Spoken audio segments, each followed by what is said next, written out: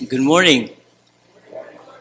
Welcome to the house of the Lord as we have gathered together, as He has enabled us to be faithful to do so.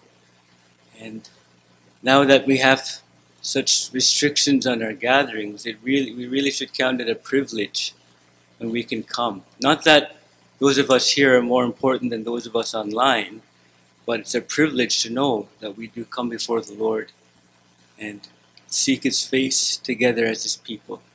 And as we do that, let me invite you to stand with me as we just seek the Lord's face in prayer. Ask that He would be gracious to us again, His people, that He would lead us, that He would provide for us, that He would feed us with His word, guide us by His Holy Spirit. Let's pray. Heavenly Father, we thank You and praise You that we are found in Your house today. We thank You for those, Lord, who are gathering online and who are also in Your midst.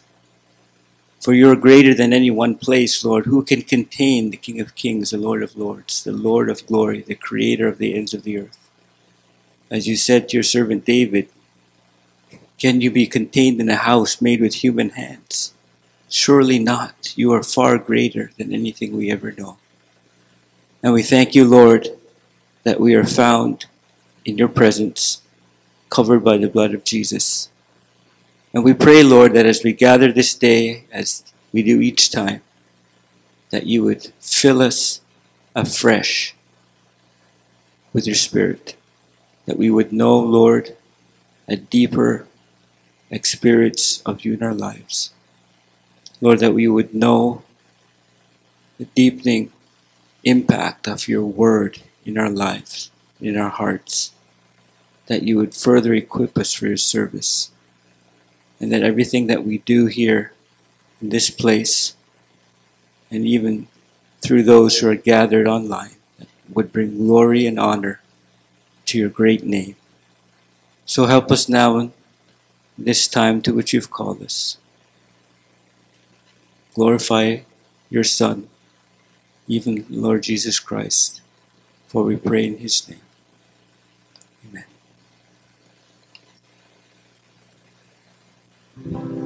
Well, if you recall, last week where Pastor left us hanging with the scriptures, the three Hebrew children were before the king, and he put a question to them that if they would just recant and just bow down and worship the image that he had set up, then all would be good. And we're going to find out what decision they made. And so we too have a decision that we need to make in our lives. And so we're going to sing this wonderful hymn, I Have Decided to Follow Jesus.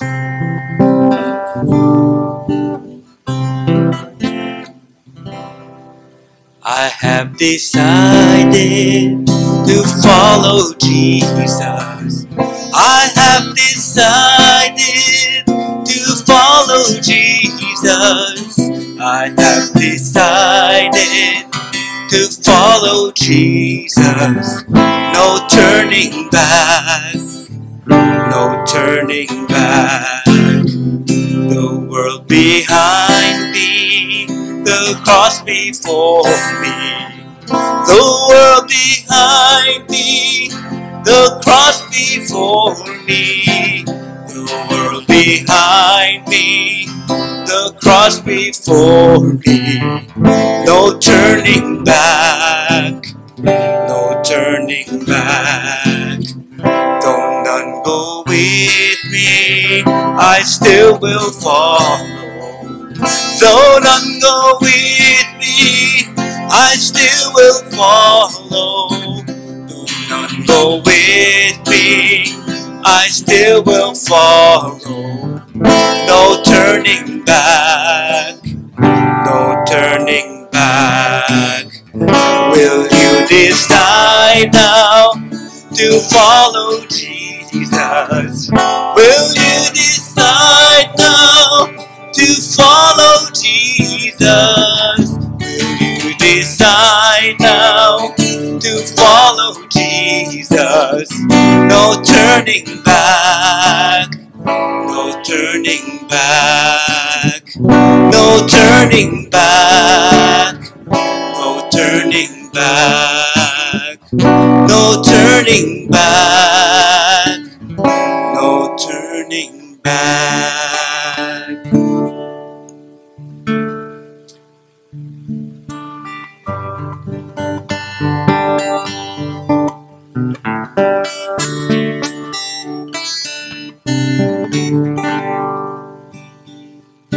Jesus, I my cross have taken, all to live and follow thee.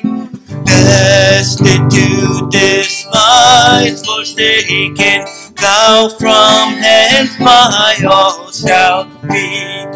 Perish every fond ambition, all I've sought and hoped and known.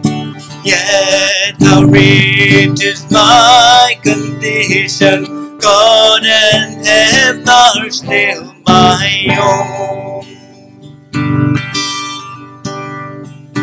Let the world despise and leave me, they have left my Savior too. Human hearts and looks deceive me, thou art not like man untrue.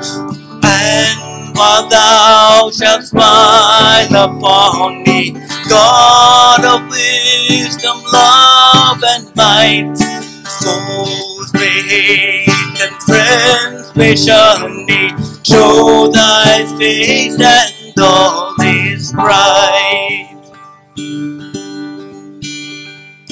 Men may trouble and distress me, twill but drive me to thy breast.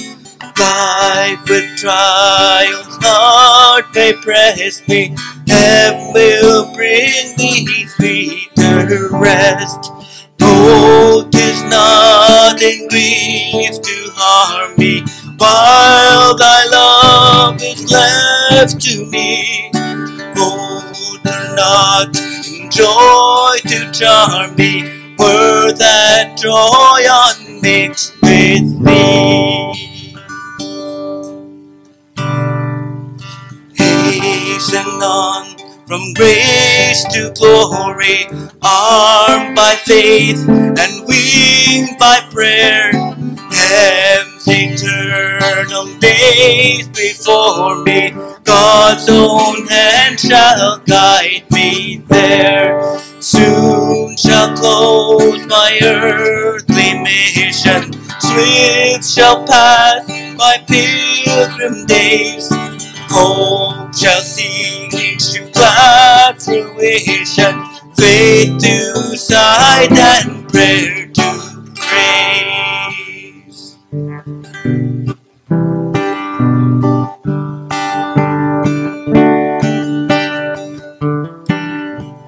How firm a foundation the saints of the Lord is laid for your faith in His excellent word.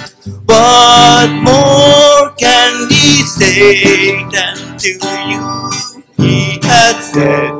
To you who are refuge, to Jesus have fled. Fear not, thou art with me, oh be not dismayed, for I am thy God, and will still give thee aid. I'll strengthen thee, help thee, and cause thee to stand, upheld by my righteous omnipotent hand. When through fiery trials thy pathway shall lie, my grace all sufficient shall be thy supply. The flame shall not hurt thee, I only design thy dross to consume and thy gold to refine. soul that on Jesus hath leaned for repose, I will not desert to his foes. That's although all hell should endeavor to shake, I'll never, no, never forsake. Isn't that good news? He will never forsake his beloved. That's why we're here. We're kept by his power. Heavenly Father, we thank you and praise you for that promise and for your keeping power, Lord, that causes us even to exist, let alone to be here before you. And I pray, Father, that we would learn day by day more and more to trust that we can stand upon you, upon your word. And though you have not promised to keep us from trials, you've promised to be with us in them and to bring us through them. Help us to have the right perspective as we trust, Lord, and go forward as we walk with you. Thank you for these words of encouragement that have been inspired in the songwriters of days gone by, but they're still true to us today because they're from your word, the truths contained therein. We thank you and praise you again, Lord, even as we rest upon this promise and know that it is indeed well with our souls because of Jesus Christ, in whose name we pray. Amen.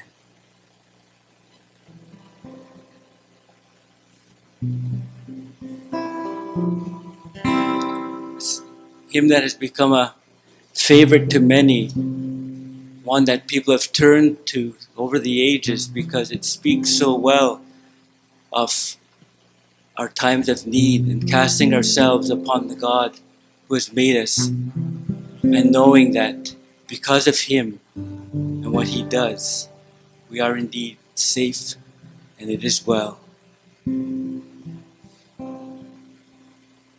When peace like a river attendeth my way, when sorrows like sea billows roll, whatever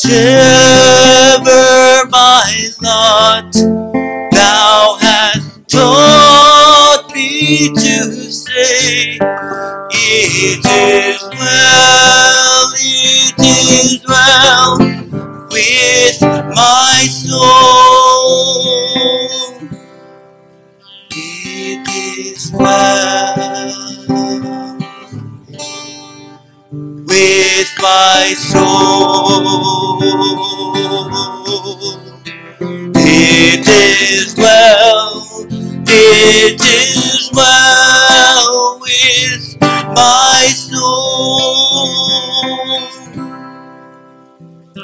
Though Satan should buffet, though trials should come, let this blessed assurance control that Christ hath regarded my helpless estate, and hath shed his own blood for my soul.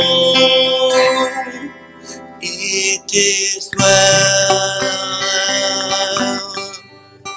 with my soul. It is well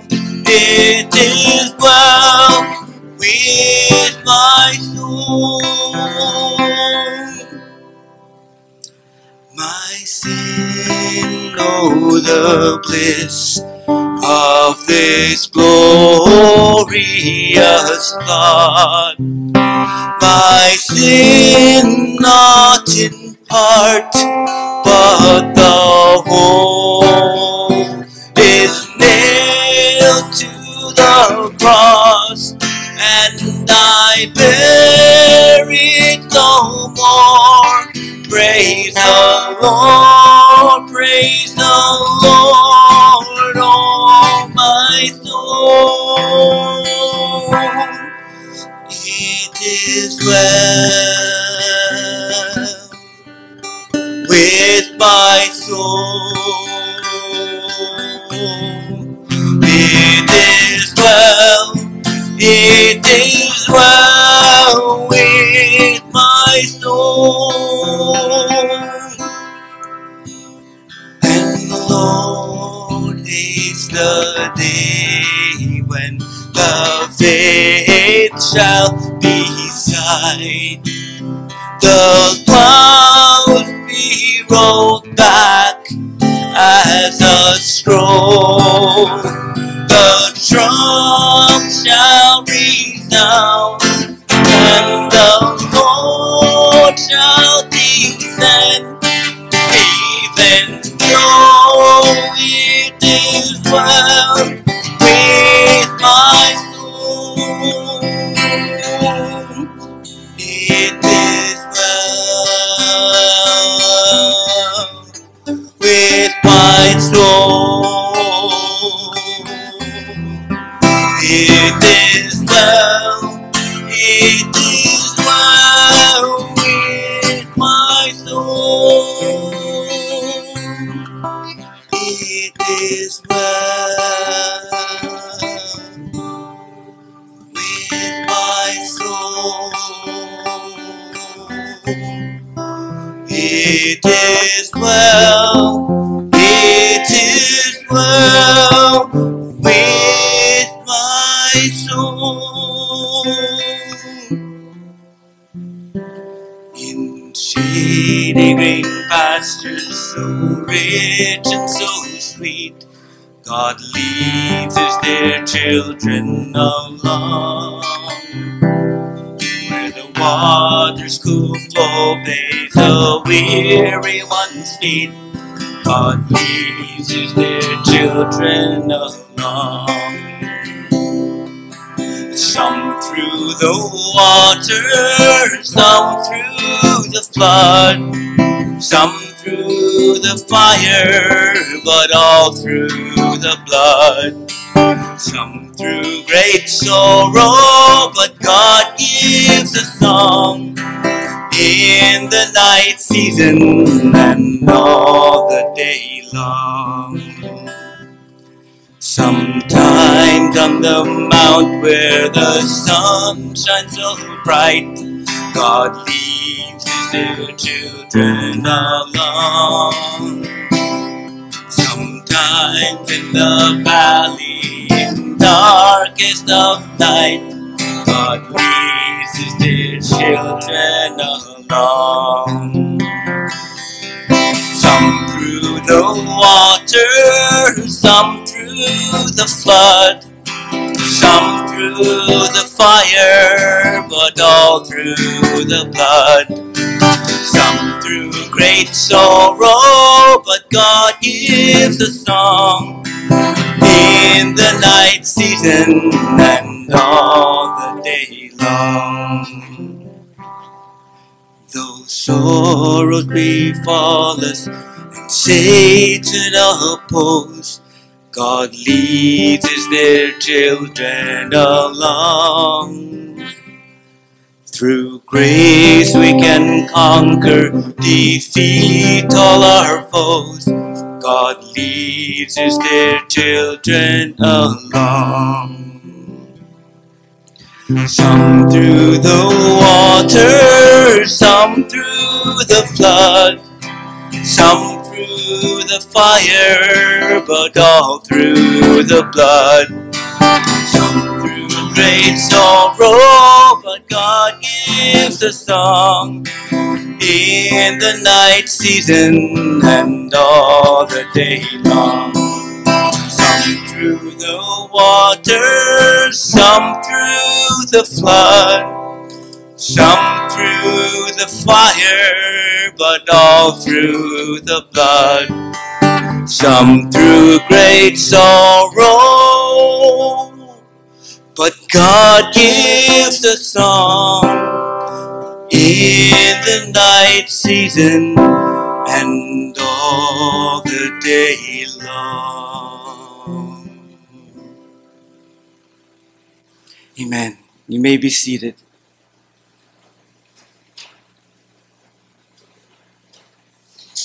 And as we've been singing all this morning already, these are truths from God's Word. They're not just nice thoughts that someone has written down because they sound good or just to encourage people with empty promises, but they come straight from the Word of God. Passages such as Psalm 46, and we're going to read that now. Psalm 46. If you had a hymnal, it would also be reading number 702, but of course, straight from the Word of God, Psalm 46. God is our refuge and strength, and ever-present help in trouble. Therefore, we will not fear, though the earth give way, and the mountains fall into the heart of the sea. Though its waters roar and foam, and the mountains quake with their surging. There is a river whose streams make glad the city of God, the holy place where the Most High dwells. God is within her, she will not fall. God will help her at break of day. Nations are in uproar, kingdoms fall. He lifts his voice, the earth melts. The Lord Almighty is with us, the God of Jacob is our fortress. Come and see the works of the Lord, the desolations he has brought on the earth. He makes wars to cease to the ends of the earth. He breaks the bow and shatters the spear. He burns the shields with fire. Be still and know that I am God.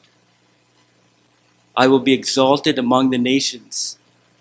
I will be exalted in the earth. The Lord Almighty is with us. The God of Jacob is our fortress. Amen. May the Lord add his blessing to the reading of his word this morning. Amen. Please take your Bible and turn to Daniel chapter 3. Daniel chapter 3.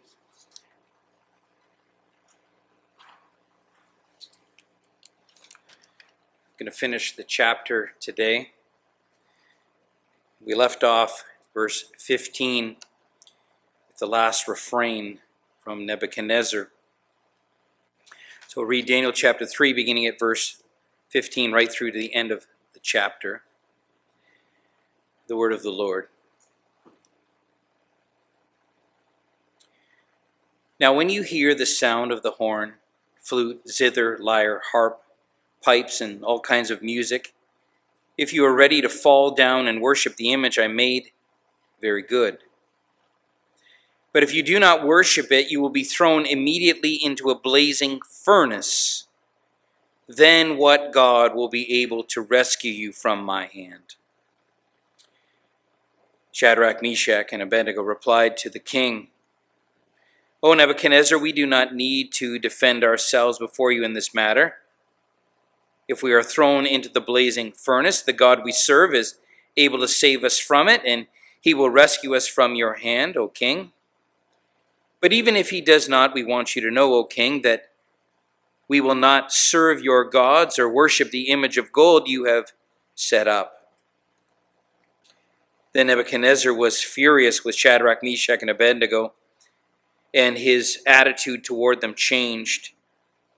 He ordered the furnace heated 7 times hotter than usual, and commanded some of the strongest soldiers in his army to tie up Shadrach, Meshach, and Abednego, and throw them into the blazing furnace. So these men, wearing their robes, trousers, turbans, and other clothes, were bound and thrown into the blazing furnace. The king's command was so urgent, and the furnace was so hot, that the flames of the fire killed the soldiers who took up Shadrach, Meshach, and Abednego, And these 3 men, firmly tied, fell into the blazing furnace.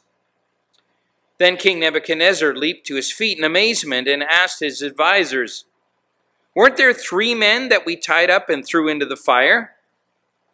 They replied, "Certainly, O king."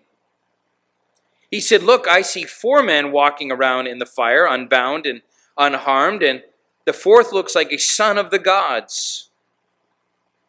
Nebuchadnezzar then approached the opening of the blazing furnace and shouted, "Shadrach, Meshach, and Abednego, servants of the Most High God, come out! Come here!" So Shadrach, Meshach, and Abednego came out of the fire, and the satraps, prefects, governors, and royal advisors crowded around them. They saw that the fire had not harmed their bodies, nor was there a hair on their heads singed. Their robes were not scorched, and there was no smell of fire on them.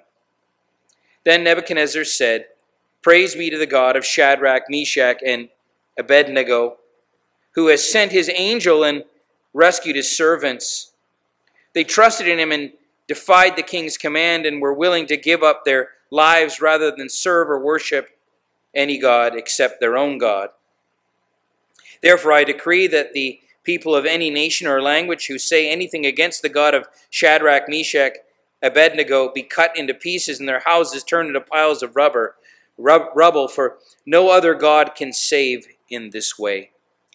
Then the king promoted Shadrach, Meshach, and Abednego in the province of Babylon. Let's pray.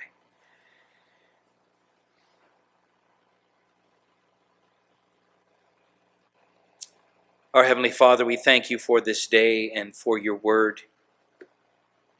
We thank you that indeed you are the Most High God. There is none like you. Apart from you, there is no God. You are utterly unique and distinct from all things, and you are worthy of all praise and adoration and obedience and service. So, Lord, be with us in this time as we would sit under your word, that you would speak to our hearts and that the Holy Spirit would illumine our minds and transform our souls, that we would be conformed to your word. Help us to recognize the power of your word. It is the word of God. It is absolute in authority because it is your authority. It is not a book among books. It is the book. It is the Holy Bible, the Word of God. And so, Lord, may this time be profitable, that we would be equipped for the work of the ministry, that you would give us things here, Lord, to change how we think and how we act and what we live for. Feed us and nourish us this day. In Jesus' name, amen.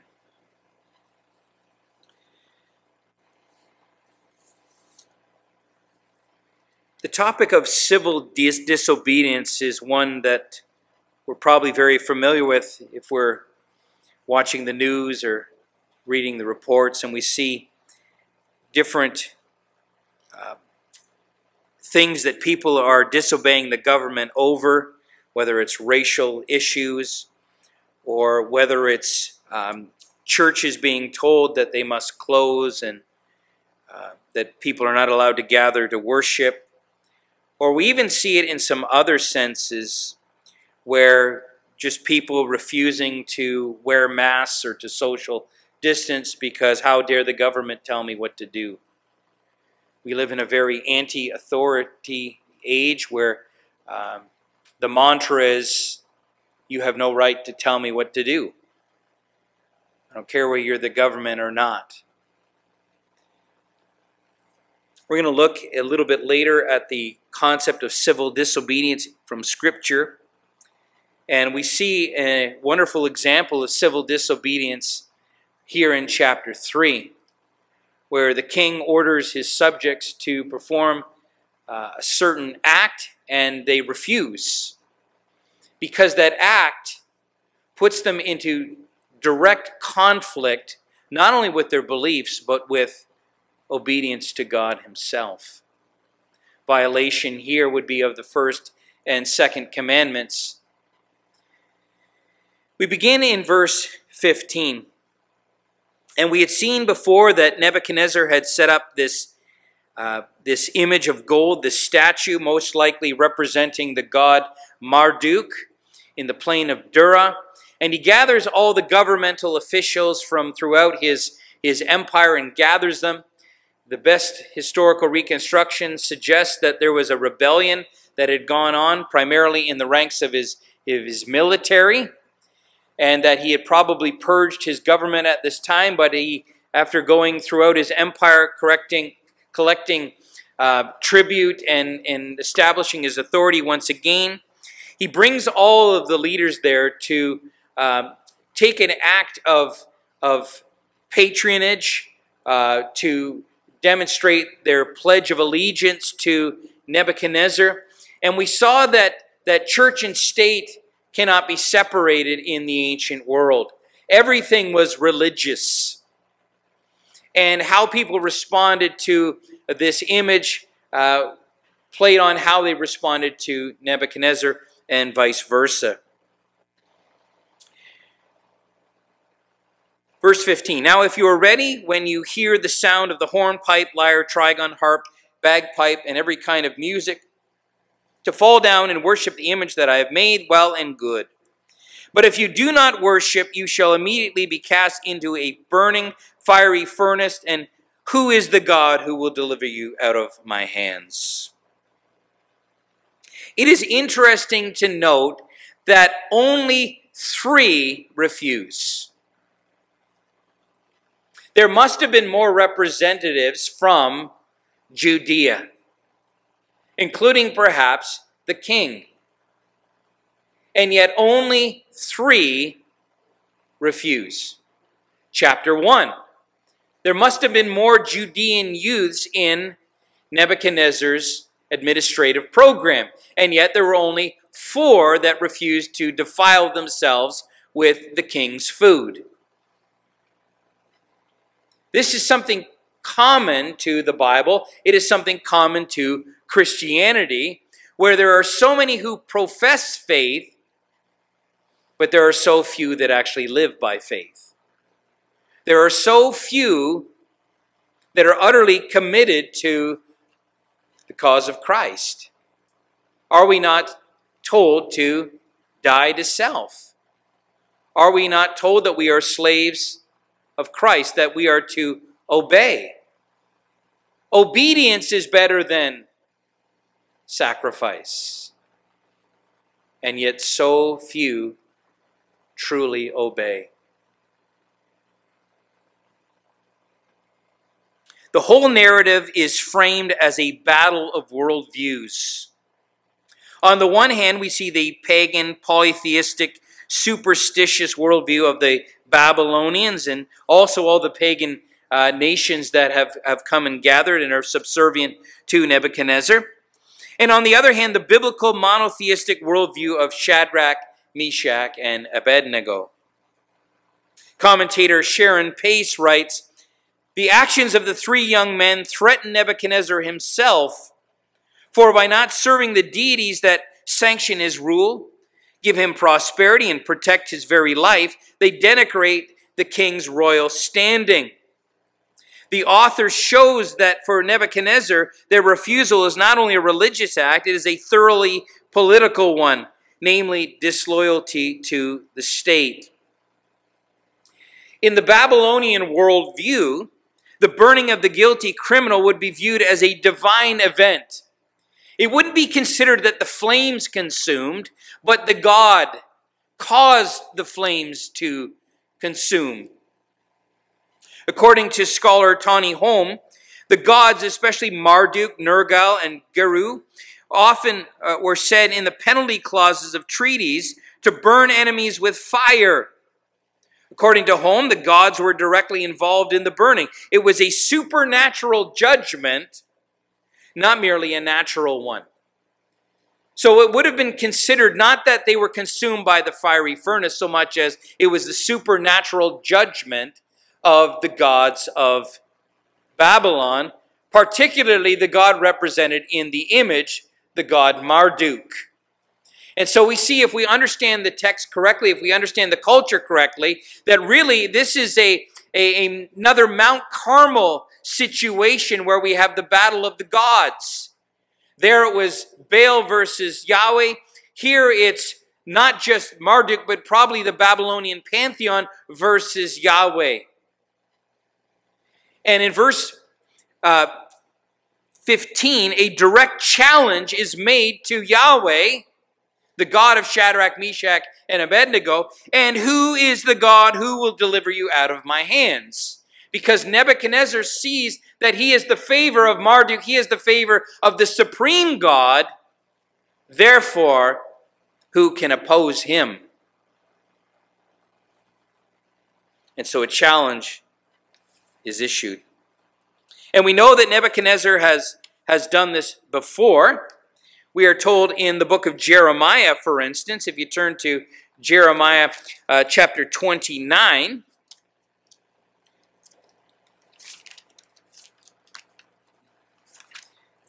In Jeremiah chapter 29, we see that Nebuchadnezzar uses the word roasted in the ESV.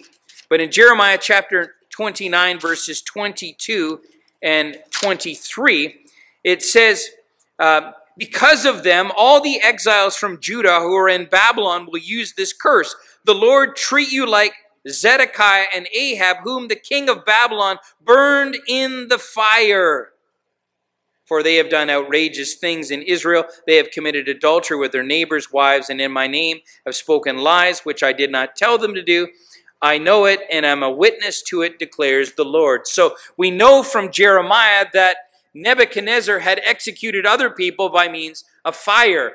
And here, most likely, there was a pragmatic reason for him to do it. There would have been a furnace sitting right there, used in the production of the statue.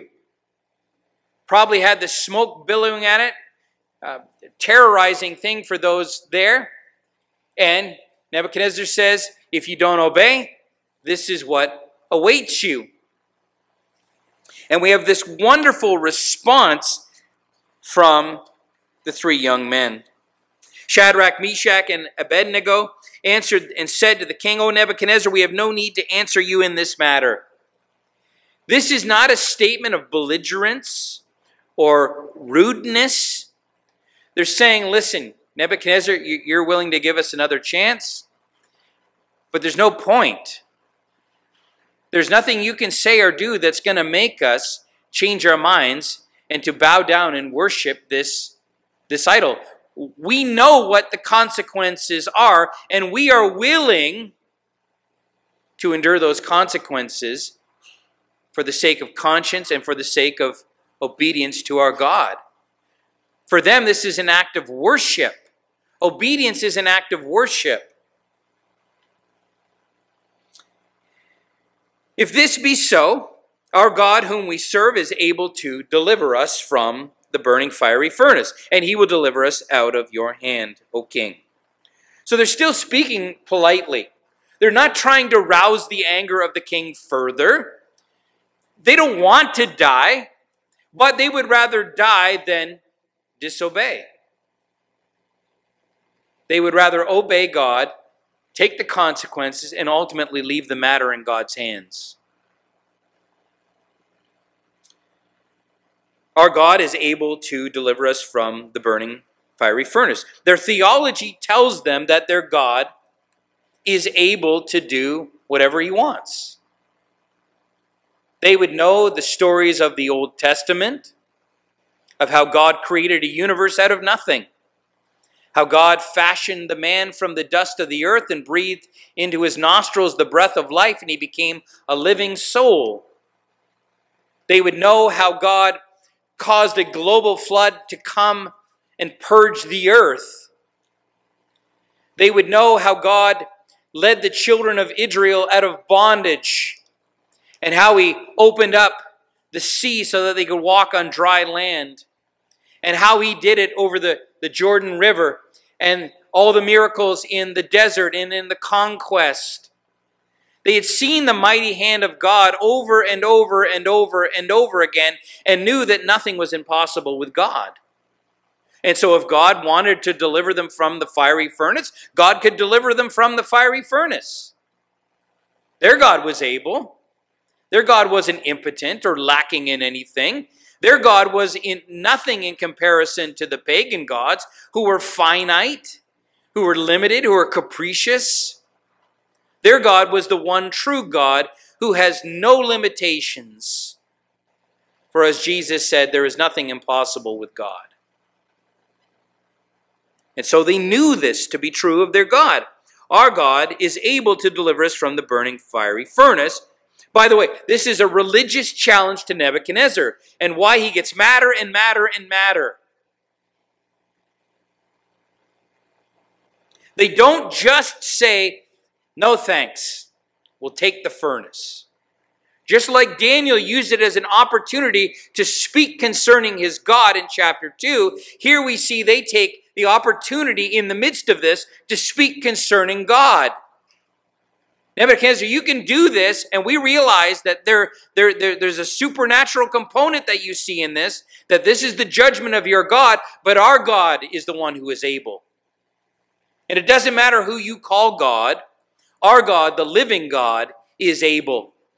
And so they are not only directly challenging the authority of Nebuchadnezzar, but they are challenging the power of his gods.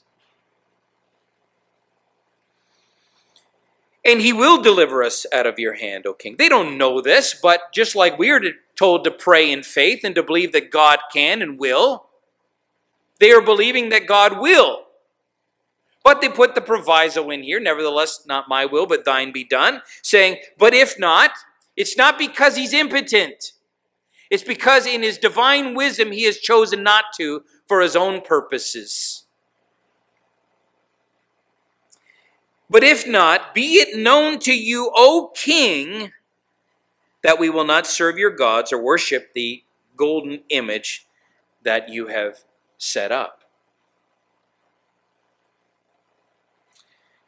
If you were to turn for a second to Hebrews chapter 11, we see all these cases of these faithful men and women, and we see so often how God supernaturally works through them and delivers them.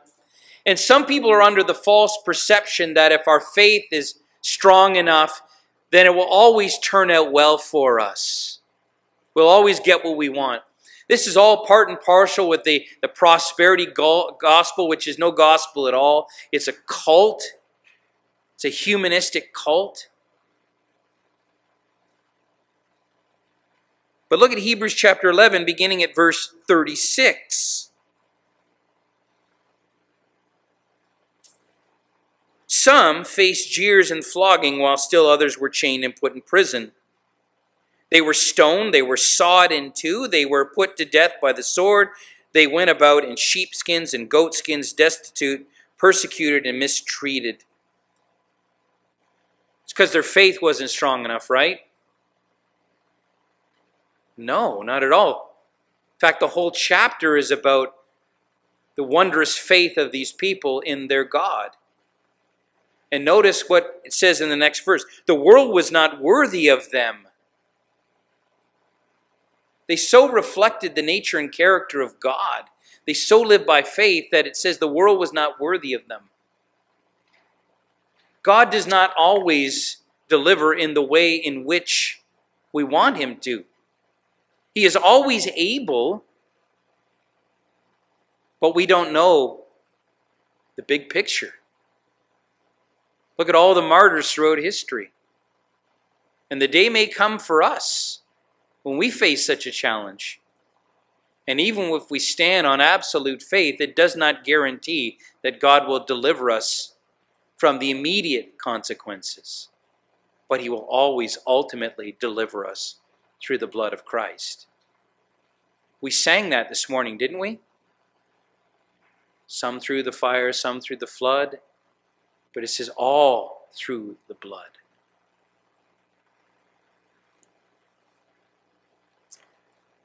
They committed an act of what is known as civil disobedience. They were disobedient to the state. They were disobedient to the king. And sadly, we do not have enough instruction about this nowadays in our churches. And perhaps because of what's going on, we need to have a lot more of it. No longer can we assume that people are reading and studying their Bibles and that they know these things by a matter of fact. But what does the Bible say concerning this? Well, it has a bit to say on it. So let's start in Romans chapter 13. We're just going to be in this just very, very briefly. I'll leave it to you to go and study this more on your own. But evangelicals are basically in agreement concerning the fact that disobedience, civil disobedience, should only be exercised in the major issues, not in the minor issues. So when people are committing civil disobedience and believe that the Bible is supporting them about wearing masks or social distancing and things like that, the Bible is not on their side in that.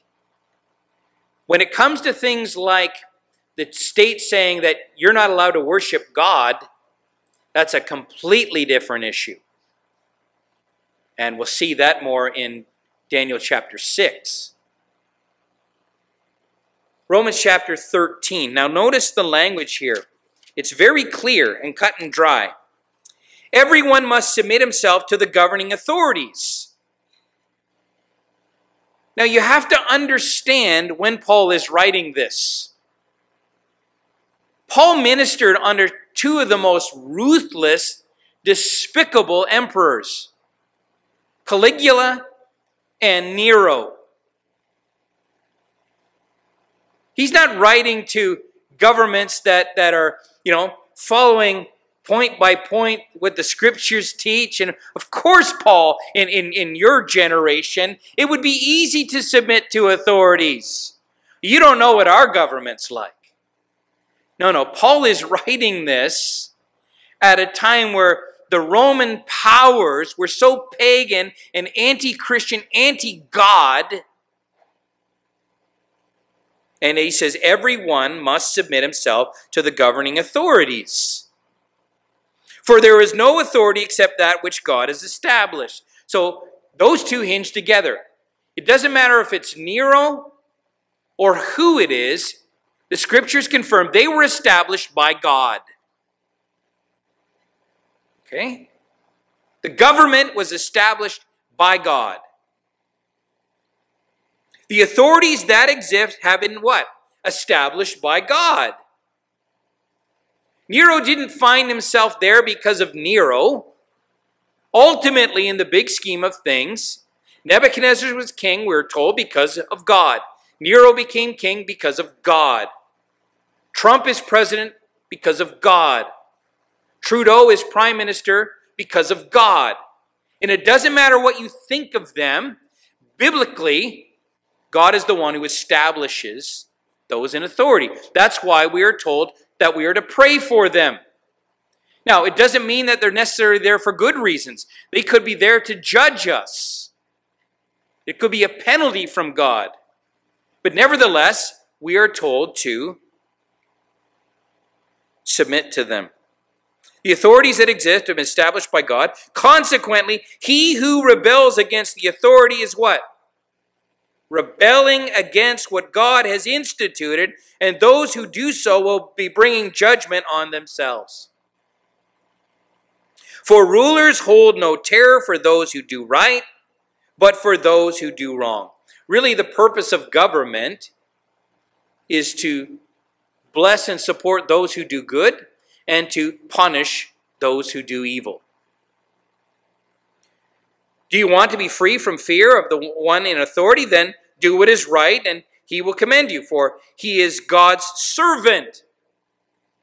He's saying Nero is God's servant. He would be saying Nebuchadnezzar is God's servant. To do good, that's their purpose. But if you do wrong, be afraid. Remember when you were a kid and you were told 2 wrongs don't make a right? Well, that's here. The government may not be following what God tells them to do, but nevertheless we are to obey the government. To not do so would be Wrong. But if you do wrong, be afraid, for he does not bear the sword for nothing. God has empowered them to discipline. He is God's servant, an agent of wrath to bring punishment on the wrongdoer. Therefore, it is necessary to submit to authorities, not only because of the possible punishment, but also because of conscience. So this is in your relationship to God. Some people don't speed because they're just afraid of getting a ticket. Some people don't speed because they know it's the right thing to do. There's a huge difference, right? It's like the Bible talks about sorrow. It talks about worldly sorrow, and it talks about godly sorrow that leads to repentance. Both of them are sorrow, but they're two totally different things. In the first case, somebody's sorry because they got caught. In the other case, they're sorry because they've offended God. They've sinned against God. This is also why you pay taxes, for the authorities are God's servants who give their full time to governing. Give everyone what you owe him. If you owe taxes, pay taxes. If revenue, then revenue. If respect, then respect. If honor, then honor. Okay, there don't seem to be any loopholes there whatsoever. Now we'll see that Scripture gives us a few examples of some loopholes. So turn next to Titus chapter 3.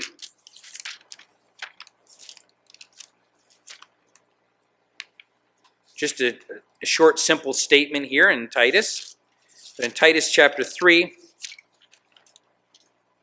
verses 1 and 2, remind the people, be subject to rulers and authorities, to be obedient, to be ready to do whatever is good, to slander no one, be peaceable and considerate, and to show true humility toward all men.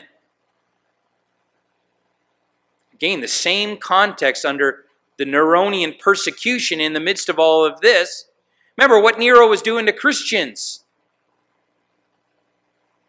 Okay, Paul himself had been in prison many times. Ultimately, he was put to death by the Romans for preaching the gospel. But he says, remind the people to be subject to rulers and authorities, to be obedient. Okay, one last one. 1 Peter chapter 2. 1 Peter chapter 2, verses 13 through 17.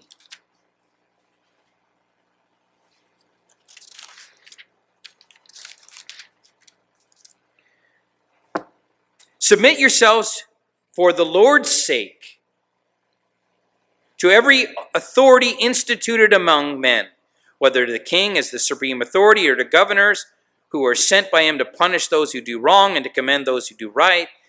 For it is God's will that by doing good you should silence the ignorant talk of foolish men. Live as free men, but do not use your freedom as a cover up for evil. Live as servants of God. Show proper respect to everyone. Love the brotherhood of believers. Fear God. Honor the king. So far, the scriptures tell us that the general principle is obey the government. Do what the government says.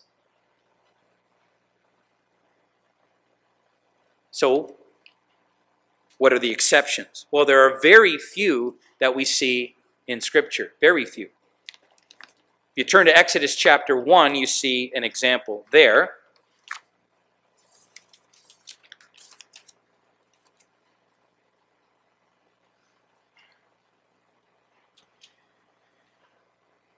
Exodus chapter 1, verse 8. Then a new king who did not know Joseph came to power in Egypt. Look, he said to the people, the Israelites have become much too numerous for us. Come, we must deal shrewdly with them, or they will become even more numerous. And if war breaks out, we'll join our enemies, fight against us, and leave the country. Okay, so then they try to submit them through slavery and getting them to work hard in that, but they're still reproducing like crazy. So in verse 15, it says, the king of Egypt said to the Hebrew midwives, whose names were Shiphrah and Puah, when you help the Hebrew women in childbirth and observe them on the delivery stool, if it is a boy, kill him, but if it is a girl, let her live. Okay, so we got to do something for population control here of these Israelites. So what are we going to do? We're just, every male that's born, we're just going to kill the male. And that's just going to cut the birth rate in half, And especially in that culture, only the men did the fighting.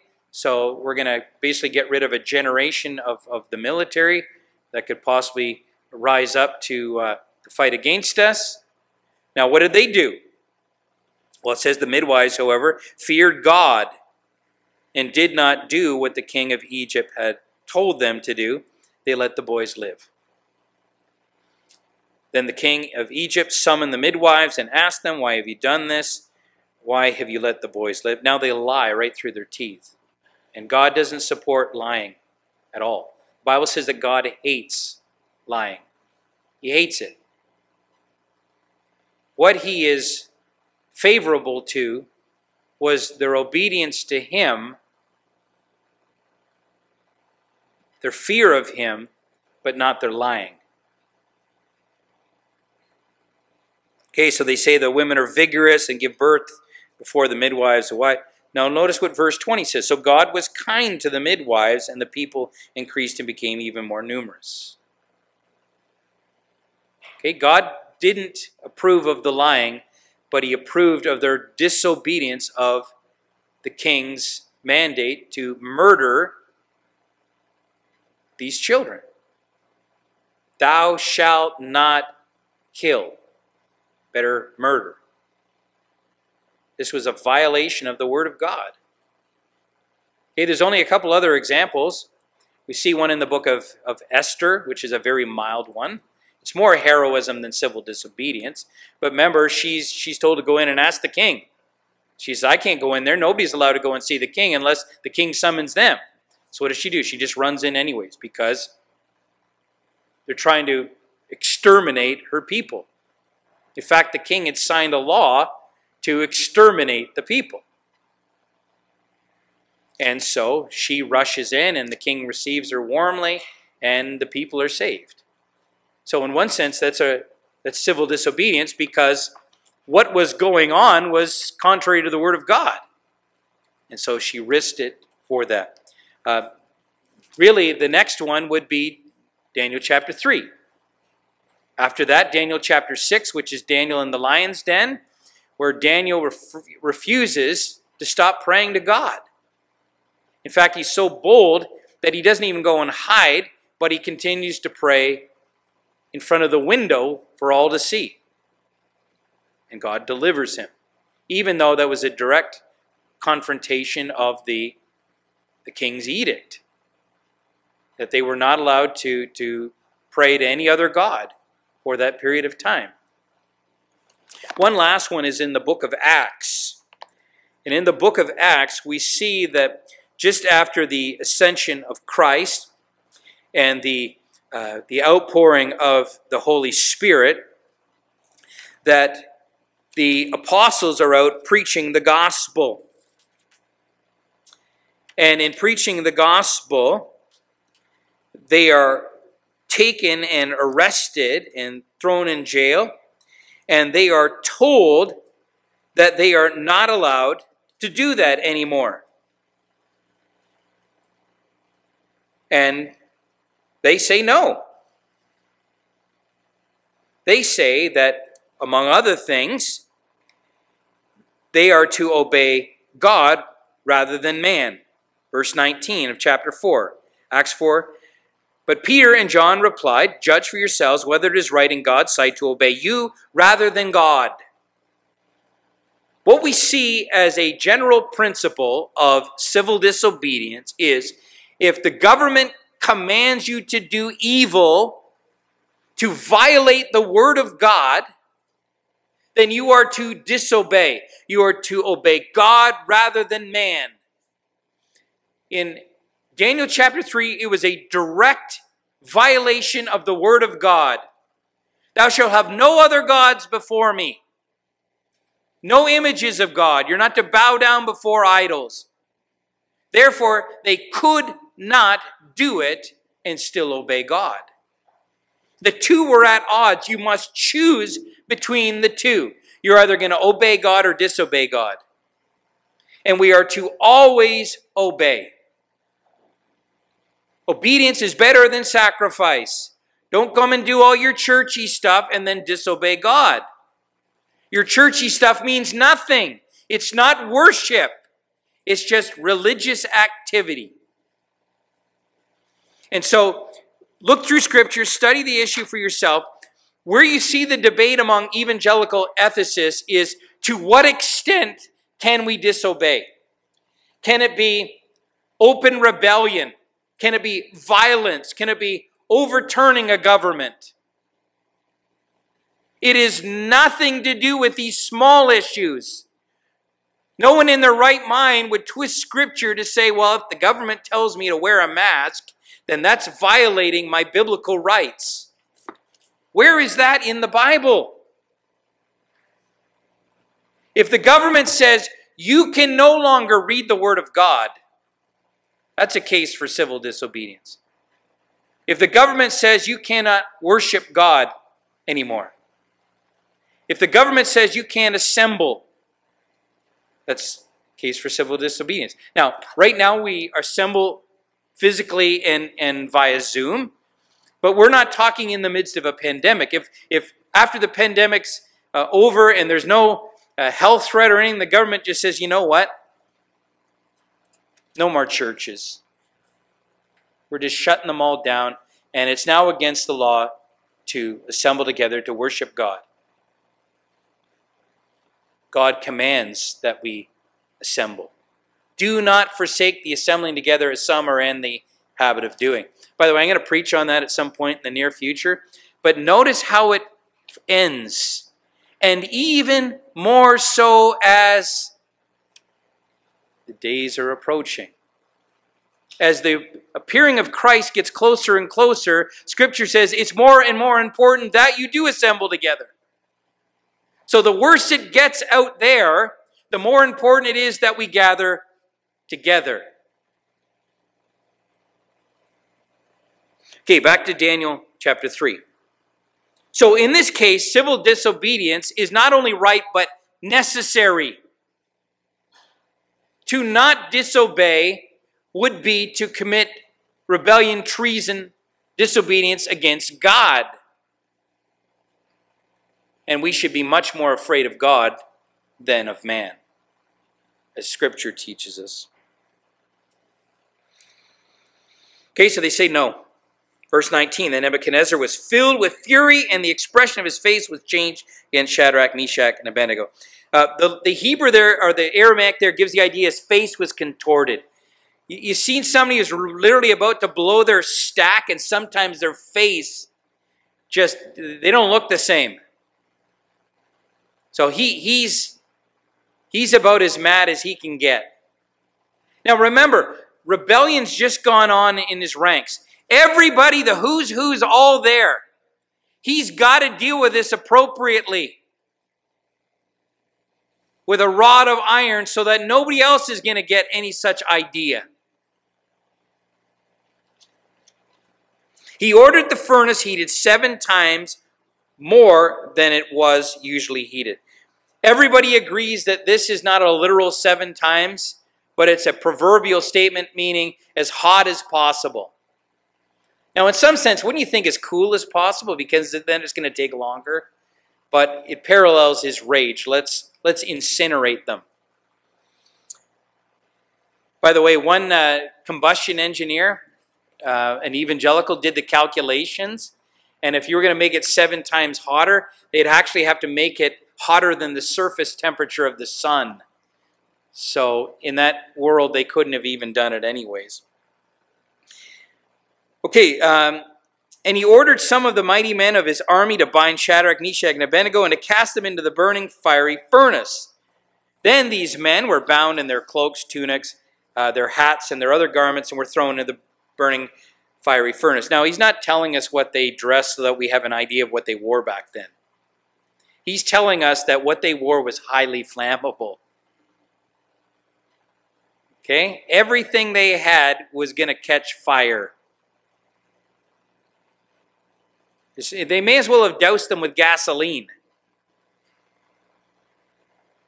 And they were thrown into the burning fiery furnace. Now, we have a little note after, because the king's order was so urgent and the fire furnace overheated, the flames of the fire killed those men who took up Shadrach, Meshach, and Abednego. So it gets strong soldiers. We don't know why. Probably the best reason scholarly, the way he had some of the strongest men, was Nebuchadnezzar is viewing this as a spiritual and physical thing that's going on. So he wants to make sure that he not only needs his God on his side, but let's get the strongest men to help to make sure that everything's going to go our way. Now, the Aramaic could mean either the heat killed these guys or the wind changed or something and some flames came out and killed them. But either way, these strong men are killed. And these three men, Shadrach, Meshach, and Abednego, fell bound into the burning fiery furnace. So they fall in the top. So then it's just a matter of moments before they're dead. Then King Nebuchadnezzar was astonished and rose up in haste. He declared to his counselors, "Did we not cast 3 men into the fire?" They answered and said to the king, "True, O king." He answered and said, "But I see 4 men unbound, walking in the midst of the fire, and they are not hurt. And the appearance of the 4th is like a son of the gods." A few translations have the Son of God, but that's a poor translation because this is coming from the lips of Nebuchadnezzar. He's saying this one looks like a divine being of some sort. So later on, Nebuchadnezzar calls it an angel, but there again, he just means a divine being. So he says this one's a divine being down there. So a representative from the gods has come.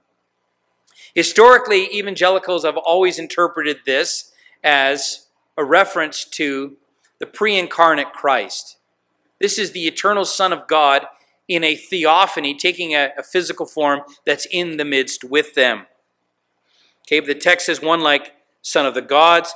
This is going to come up later on again in Daniel chapter 7, where we see at the second coming there, the Father descends, who's called the Ancient of Days, and then one like the Son of Man descends on the clouds. And that's why Christ's most common descriptor or epithet for himself is the Son of Man. Notice that they were not delivered from the fire, but in the fire. Now, there are reasons for that. The clearest reason is, how would God's power be best put on display in this? From keeping them out or preserving them in the midst of? Especially as some older commentators understood that this would not only be a battle against Marduk, but the Babylonians also had a god of fire, so this would be his Yahweh overcoming the god of fire as well.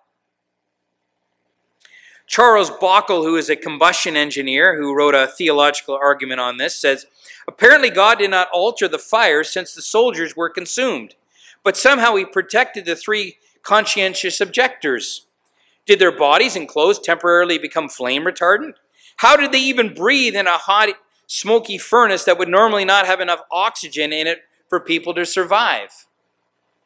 God covered all the bases. Oxygen deprived, often in burning houses, people don't die immediately from the flames. They die of smoke inhalation. They don't die of smoke inhalation. They don't die from the heat. They don't die from the flames.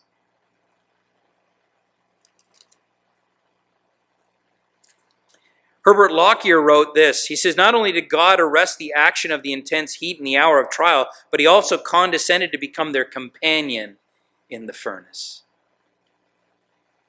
Yea, though I walk through the valley of the shadow of death, I will fear no evil." Why?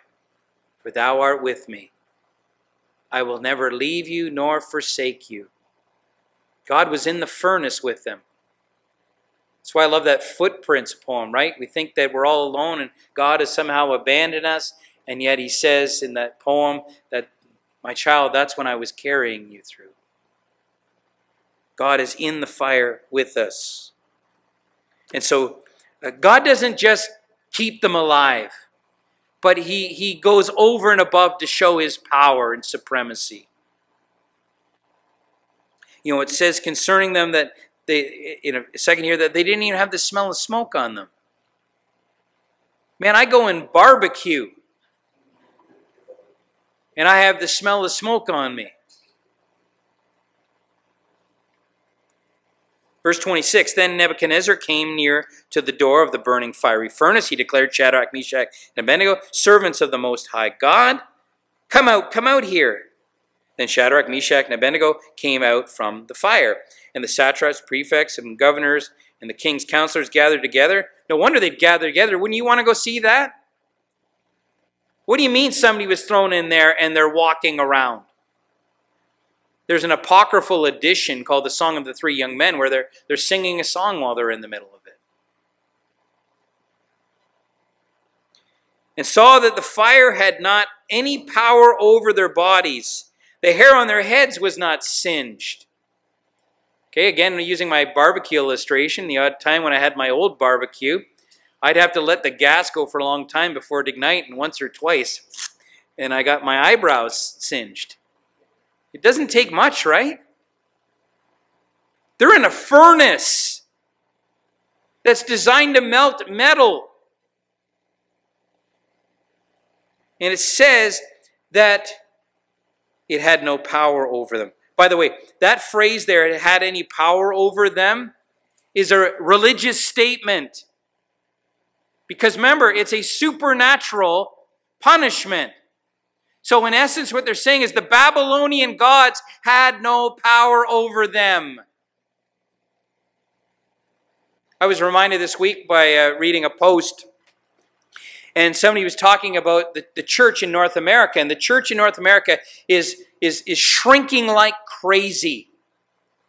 Not only are they discerning that more and more people in our churches are unconverted, but in our culture, by and large, people have no interest in church. No interest. They don't want to come and see. Just no thanks. And so the numbers are shrinking. I've told you before, for every church that opens, 3 close. But worldwide, the church is growing like crazy. Primarily in the third world. The underground churches in China. I mentioned last time about how there's basically a revival breaking out in Iran right now. Why? Because Jesus said, I will build my church and the gates of hell will not prevail over it. We think it's our job. God said in Christ, I will build my church. And nothing will stop that. The gods of Babylon had no power over Shadrach, Meshach, and Abednego. The furnace had no power over them other than what God grants. God is sovereign even over the flames, over any circumstance. Now, he may have chosen to let them burn in the fire. As we saw in Hebrews chapter 11, God doesn't rescue everyone. Isaiah was sawed in two. What happened to John the Baptist? How was he delivered? With his head on a plate. Look at the martyrs in the book of Revelation, a multitude that no one can count, that were killed for their faith. But in the end, they were all delivered by the hand of God. Paul says that our present sufferings, no matter what they are, cannot be compared with that which awaits us. He says that Scripture says that it hasn't even entered into the heart of man what awaits for us. You can't conceive it.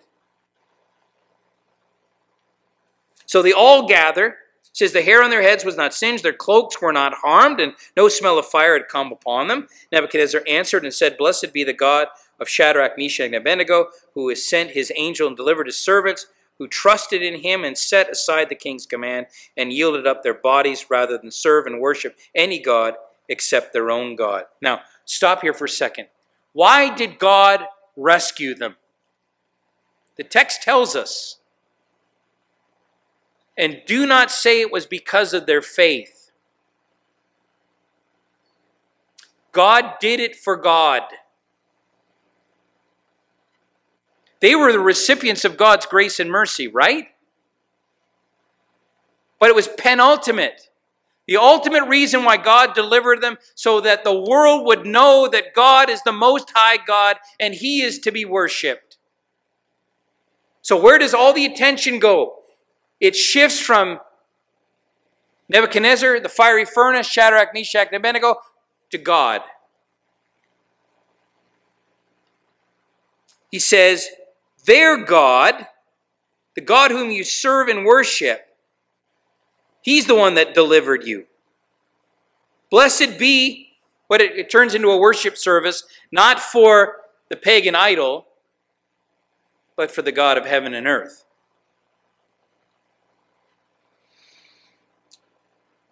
Okay, who has delivered His angel and delivered His servants who trusted Him. And look at what it says, and set aside the king's command.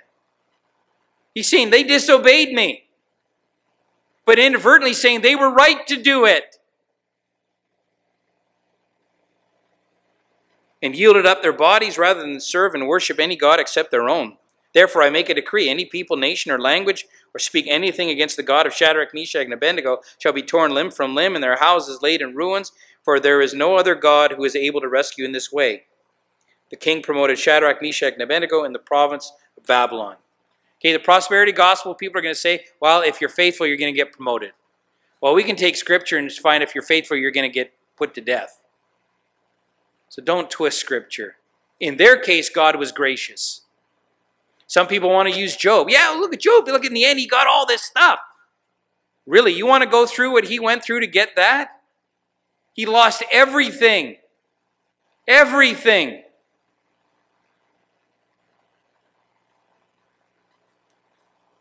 But God was glorified. If we commit civil disobedience, it must be for that purpose, so that God is glorified. It must be done in a way that God is glorified. Is God glorified in the preaching of the gospel? Therefore, for the authorities to say, you cannot preach the gospel, God is glorified in disobedience to that command, because we are proclaiming the gospel in obedience to the Lord. I want you to think about this deeply, about how we look at what we do and how we evaluate what the government says we're to do and not do.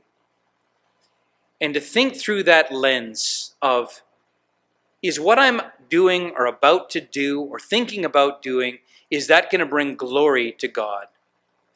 Is this about God or is this about me? Charles Ryrie wrote an article decades ago on the Christian in civil disobedience. And he came to the conclusion at the end of it, and he put it this way.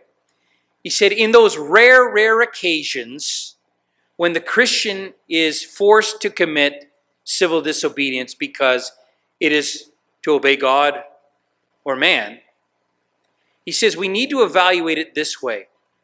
Is it about my rights, or is it about my God-ordained rights that God has called me to? Are we making it about us, or are we making it about God? Are we glorifying God? Are we obeying God? Or is it out of selfish ambition? Okay, I think Scripture leaves it to conscience on to where you're going to set that line for disobedience to the government.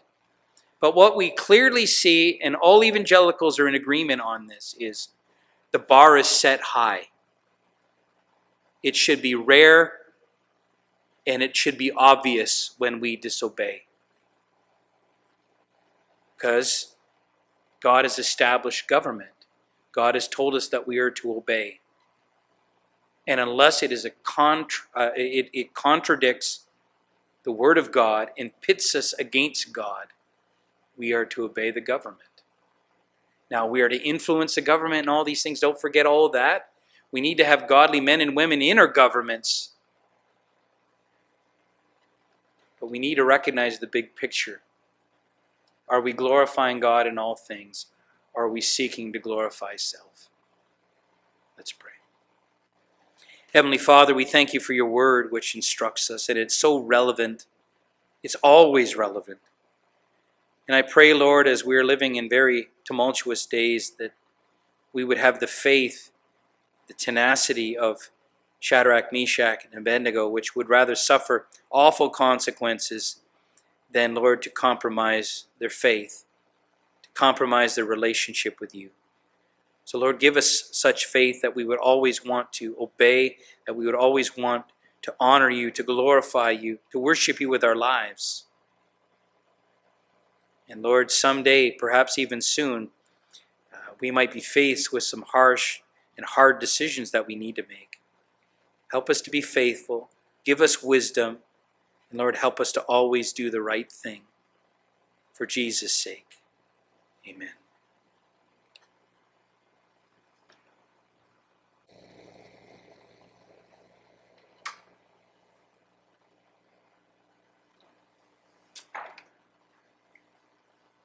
As we come to the close, let's stand together and sing in response.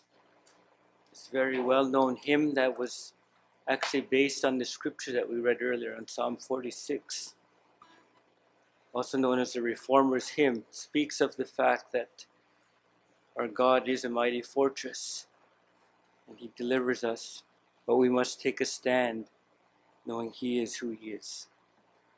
If we have our hymnals, it would be number 26. But a mighty fortress is our God.